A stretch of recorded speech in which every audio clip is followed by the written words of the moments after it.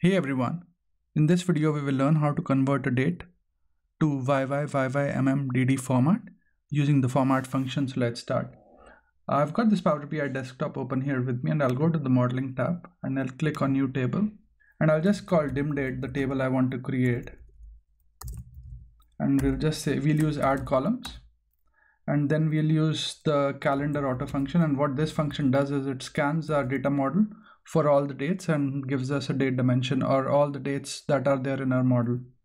And what we will do is we'll call it DateKey, maybe the column that we are after, and we'll we'll use the format function and we'll pass the date and we'll just specify the format. So we're saying YYYYMMDD, and that's it. And we'll close the bracket for format and we'll close the bracket for add columns, and we'll hit enter. So it'll create the date dimension for us with two columns. One is the date and the other one is the format date key that we've specified. So let's just go and have a look at the data here. And you can see it's created giving us all the dates from the 1st of January 2013. And it's also created the date key. So you can see it's YYYYMMDD format.